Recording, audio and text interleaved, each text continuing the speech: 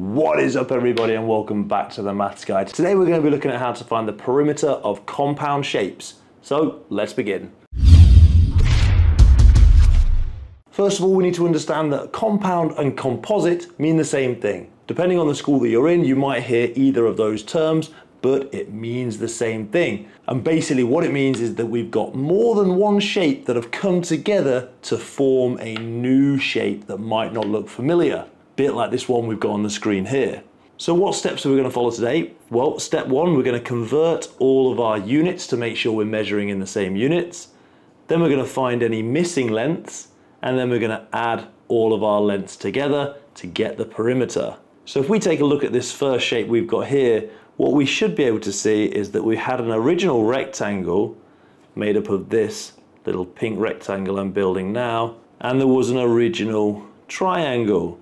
And what's happened is they've been pushed together to form this compound shape. And what we need to remember is that perimeter means the measurement around the outside of our shape. And a good way to remember that is if we look at the word perimeter, we can see the word rim here in the middle. And the rim is the outside. If you think of the rim of like a cookie jar or a jam jar, the rim is the outside of that opening hole. So in this case, we can see our measurements. We can see that we have 90 centimeters for this top length. We can see we have 120 centimeters down this side of the triangle. We have 1.7 meters, so a different unit across the bottom. And we have 1 meter down this side here. So we have these 4 different measurements. And if we think back to our step one, it said convert all units, because we need to make sure our units are all the same before we can think about adding them. So the first one at the top here is in centimeters, so let's convert everything to centimeters. Well, 120 centimeters is already in centimeters, but we have 1.7 meters over here. So if we have 1.7 meters, what we need to understand is that every meter is made up of 100 centimeters. So 1 meter equals 100 centimeters. So if we look back to our 1.2, we can see we have 1 whole meter and we have 0.7 of another meter. So what that's saying is we have 100 centimeters added to 70 centimeters. So my total is 170 centimeters. So where this length is here, 1.7 meters, we can rewrite it at 170 centimeters. And then this one's a little bit easier. We have 1 meter over here, and we just said 1 meter equals 100 centimeters. So this length can be converted to 100 centimeters. And now we're ready to begin. And if I look at step 2, it said find any missing lengths. Well, we don't have any missing lengths in this one. This is only a green chili challenge. But we now need to add all of our lengths. And to do this, I'm simply going to use column addition. So I had 90 added to 120, added to 170, and then added to 100. Draw my equal sign, put my plus, my ones, tens, and hundreds, and I'm ready to begin. Looking in my ones column first of all, 0 plus 0 plus 0 plus 0 is 0. Then in my tens, 9 plus 2 is 11, plus 7 is 18. So I can carry my 1 across into the next column, put my 8 in the tens column. Now looking at my hundreds, I have 1, 2, 3, and my new one, so 4. So I have 480. But don't forget to put back my units. I have 480 centimeters. So in this case, the perimeter of this compound shape equals 480 centimeters. Or if we wanted to write this in meters, we could say 4.8 meters. Job done. Let's turn it up a little bit and look at this orange chili challenge. And first of all, I can notice I have a missing value here, this question mark. So let's see what we've got. We've got 10 centimeters at the top, 2 centimeters, then 30 millimeters. Then we have this gap, which we don't know. Then we have 70 millimeters and 7 centimeters. So let's start by converting all of our units. And I think because at the top we have centimeters, let's keep everything in centimeters. So I have 10 centimeters, we'll keep that there, 2 centimeters, and then here I have 30 millimeters. Well, we have 10 millimeters is the same as 1 centimeter. So if we have 30 millimeters, that must equal 3 centimeters. So I can get rid of this and put 3 centimeters here. And again, across the bottom I have 70 millimeters, so therefore that must equal 7 centimeters. And then I have 7 centimeters on this side as well. So now that I've converted all of my units, I need to look at stage 2. And step 2 says, find any missing lengths. So how are we going to do that? Well, we have this missing length here.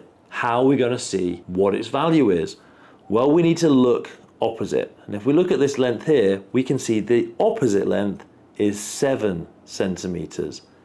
But that 7 centimeters includes this area here that we don't need.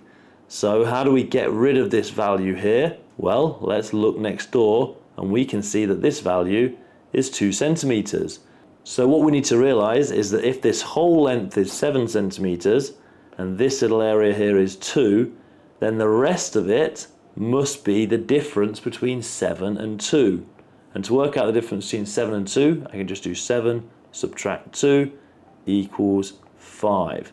So this value here, where the question mark was, must be 5 centimeters. And we can check that by saying, well, if this is 5, and I add the 2 that was here, 2 plus 5 equals 7, which is the same as the opposite angle. So everything's correct. So step 3 said, add all of our lengths. So again, I'm just going to use column method, start with my 10, then add my 2, then my 3, then my 5, then my 7, and then finally my last 7. Put my equal sign, 1s and 10s, and I'm ready to begin.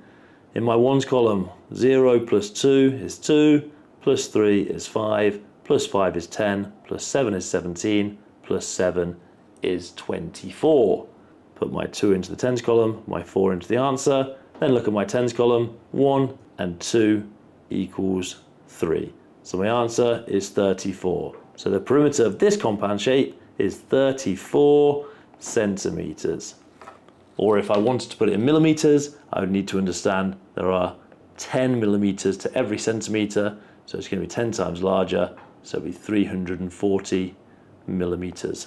All right, now it's time to get super spicy. Let's get to our red chili challenge. And what we should be able to see is this is harder because we don't have a few measurements here. So I'm missing this length where the question mark is, but I'm also missing this length and I'm missing this length just here. And if we look at this length, I've only been given the whole total, so I don't even know that length there. There's loads going on. Let's see how to tackle it. So first of all, we're going to convert our units. Well, in this case, I see everything is in centimeters, so that's not necessary. So I can skip straight to stage 2, which is find any missing lengths. Now for organization, I'm going to label my lengths here. I'm going to call this length A, then we'll call the opposite one B, this one C, and then this one down here as D. So we need to find 4 missing lengths here. How are we going to do it? Well, let's first tackle A. And we can see that A is going to be this line just here next to the question mark. So if we look next door, we can see we have this total from the top to the bottom of our shape of 17 centimeters. And then if we look next door to that, I can see I have part of that length as 9 centimeters.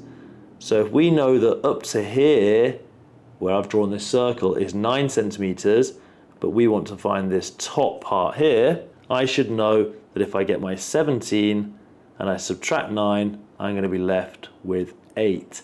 So therefore, this area here, where our first missing measurement, needs to be 8 centimeters. So A equals 8 centimeters. So if A is 8 centimeters, we can see the opposite will be the same because we've got this square at the top. So if A is 8, then actually B must equal 8 as well. Now we have this really tricky little one, this C just here. Well, let's look opposite and we can see the opposite length is 20. We have all of this length just here as 20. So if we look opposite that length, I can see I have part of it as 8 centimeters, but we also have another part here of 7 centimeters.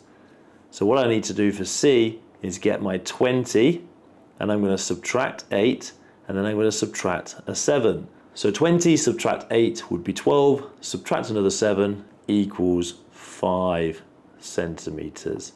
So C, even though it looks super small, is actually 5 centimeters. And all we're doing is we're looking opposite to see those missing lengths. And finally, D is an easy one. All we're doing is we can see this length here, look opposite, and we're actually given the entire measurement of 9 centimeters. So D equals 9 centimeters. Wow, there we go. That's all of stage 2 done. There was loads to do. Now we're ready to add all of our lengths. And this time what I'm going to do, I'm going to draw around my measurement, adding as I go. So I have 7, then I'm adding A, which is 8, so 7 plus 8 is 15. Then I'm plussing another 8 at 23, then 9, so 32. Then adding 20, so 52. Now I'm coming up to D, which is another 9, so 52 plus 9 is 61. Plus C, which we said was 5, so 61 plus 5 is 66. And then plus my B, which is 8, 66 plus 8 is 74. So I think that this perimeter of this shape is 74 centimeters. Wow, what a challenging one. So now it's your turn, and this, I've got to say, is a real challenge. Can you work out the perimeter of this shape here? I'll take answers in millimeters or centimeters. Put your answers into the comment section and press pause on the video now. So take your time, good luck. And there we have it. That is how to find the perimeter of compound shapes. Hopefully this video has been helpful for you. If it was, think about subscribing to the channel or heading over to themathshelter.com, where you're going to find loads more videos covering everything that you need to know about primary maths. But for now guys, I'm going to see you in another video. Peace out.